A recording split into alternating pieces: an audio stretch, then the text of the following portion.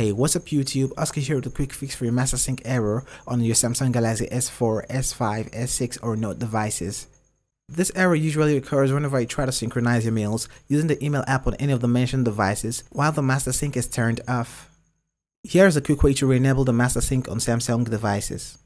Swipe down the notification pane as shown. Click on the menu button at the top right corner of the screen to reveal more options. Re-enable the master sync by clicking and activating the sync button as shown. And that's how easy it is to re-enable the master sync on Samsung Galaxy devices.